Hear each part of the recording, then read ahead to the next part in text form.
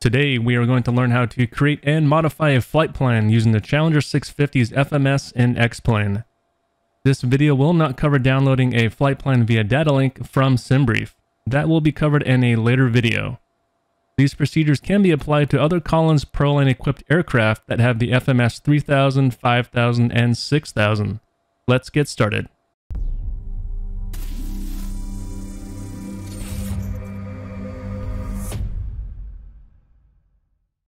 Start by pressing the FPLN flight plan key, which will take you to the flight plan page.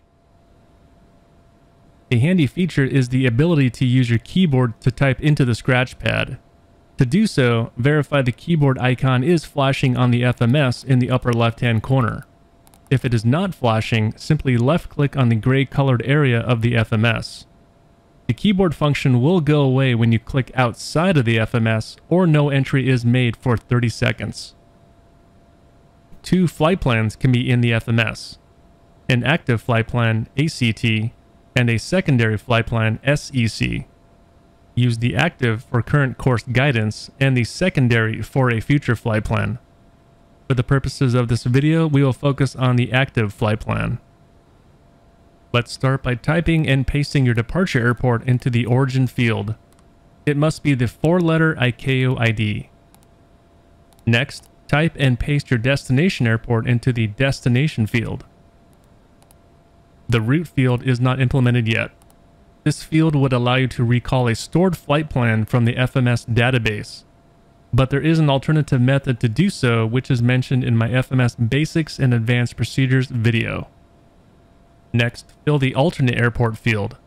However, be aware that it is not required. This is simply for planning purposes. Now we can begin building our flight plan. To keep things simple at first, we will not use a SID or STAR. We will use this route from Memphis to Oklahoma City as an example. In this particular FMS, all waypoints go in the to field, right side, and all airways go in the via field, left side.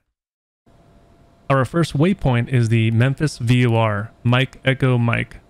Place that in the to field. Next, we will be flying on airway J66. Place that in the via field.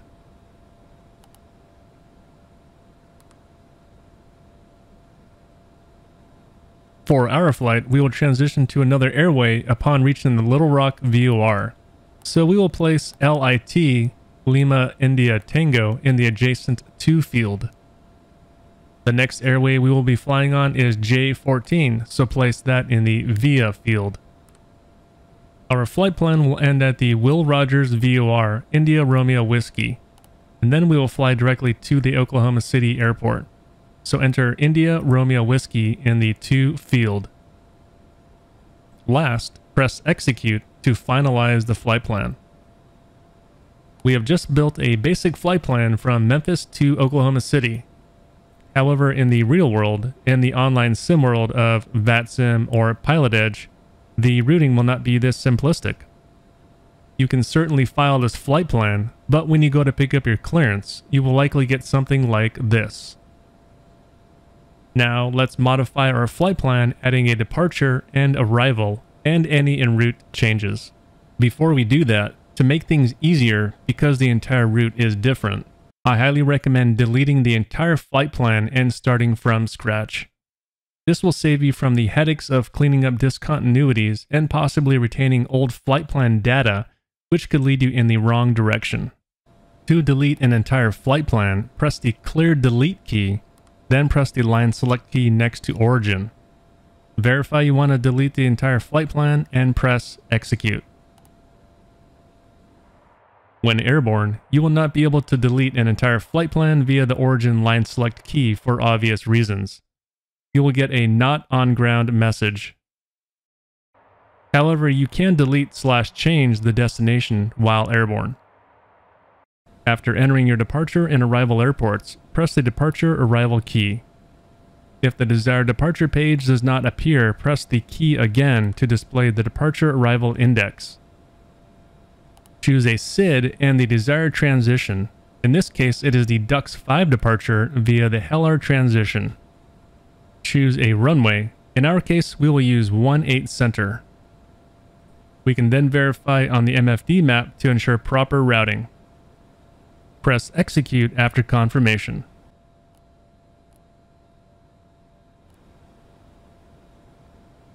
After reaching Hellar, we are cleared direct comma, so we'll enter that in the to field.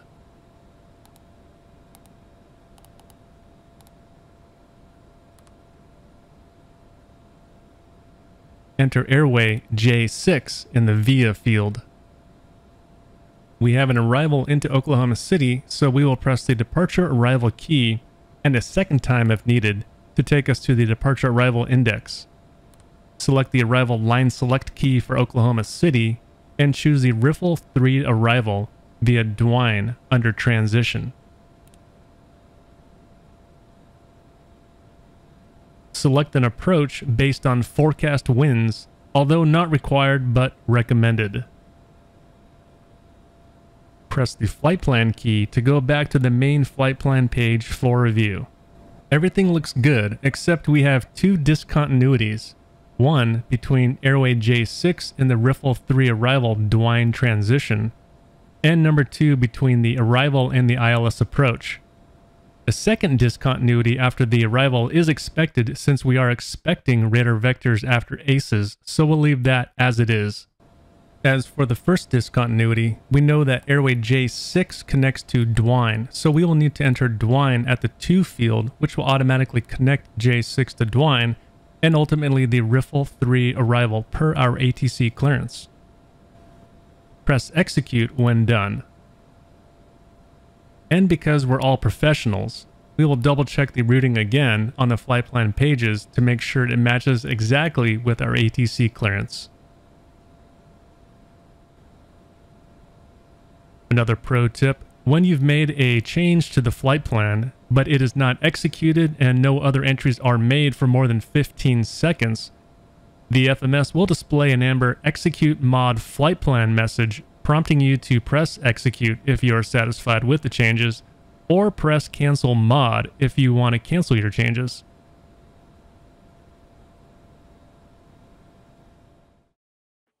Alright, we've looked at how to build a basic flight plan without a departure and arrival, and we've looked at how to build a more realistic flight plan with a departure and arrival.